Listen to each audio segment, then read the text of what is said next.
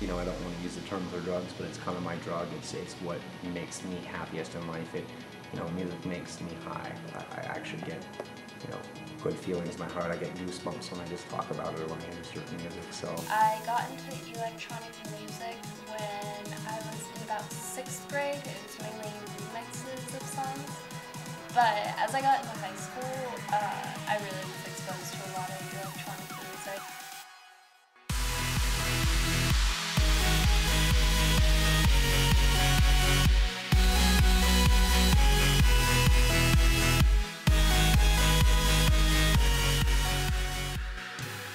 I'd have to say yes, I do like electronic music, and if I would have to go into a subgenre, it would be dubstep. I like electronic music because it always has that nice steady beat that everybody can relate to, and it always has like someone's always excited about it and always makes you excited about something, and you can fall asleep to it or you can like go dancing to it, and it's just awesome and exciting and fun, and there's never like, I don't think there could ever be a truly horrible electronic music song ever. I mean, except for maybe a little annoying, but. I like electronic music, and it's like fun to listen to because it has like a lot of energy, and like going to electronic concerts are fun because everyone's dancing and it's like having a good time. And I like it. I first heard an early tape of the Crystal Method and Prodigy when I was 12 years old, so I want to say 1990, 1991, about around in there. And you know, I grew up in Seattle in a, you know, very cultured music scene. I was a musician. I loved jazz and classical, and you know, I was kind of a metalhead and punkhead and a skater when I heard electronic music, and it just, something about the beat really grabbed me. So my friends and I always love to go and, you know, go out to concerts and have a lot of fun and good dancing. Dancing is a lot of fun. I love dancing. It's a whole different culture. You can download music for free and it's not illegal.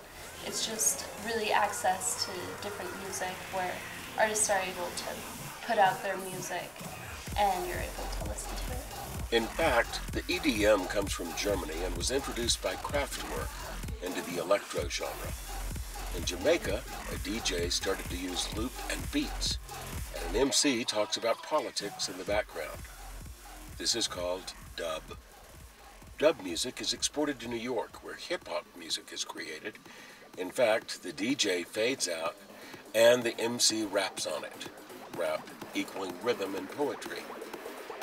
But in Detroit, because of the poverty and decline of the car industry, black people started to mix underground music with some synthesizers and a sequencer. That is called techno. I produce mostly I'd say electro, progressive electro, which is it's a 4/4 beat, a lot of drums and low-end bass mixed in with vocals. I like, you know, to try to take a vocal sample and kind of chop it up and affect it. I pretty much like all electronic music as a genre, just because most of it has tons of energy and it's just fun to listen to. Pretty much love. Love is the word I describe for my feelings for music. But I like a lot of melodic, like liquid dubstep. That's definitely the area that I've noticed I really enjoy, but then I also like things like glitch, and even some trance, although some of it's kind of cheesy. So techno is one of the first genres with an impulse on each beat and makes the tempo easily recognizable. Disco is declining, but there is still a club in a Chicago warehouse where DJ Frankie Knuckles remixes disco songs that have a bass line and some effects. The principal difference between a disco song and a house song is that house is not composed like songs with a chorus. House music has an intro with the main loop and has some instruments every 4 or 8 beats, and after there is a plateau phase where the sequence is on loop and there are some effects such as pitch, echo, compressor,